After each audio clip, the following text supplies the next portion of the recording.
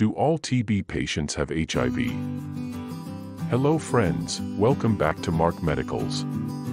This is an answer to your question, do all TB patients have HIV? Alright. HIV and TB are closely related that, the coexistence is normally called coepidemic.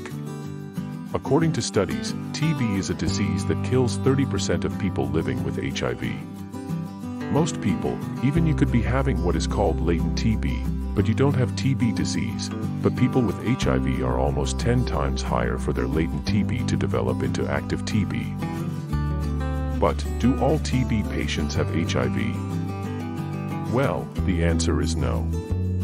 You will most likely develop TB if you are under 5 years, above 65 years, you are pregnant, malnourished, and if you have another chronic illness like diabetes.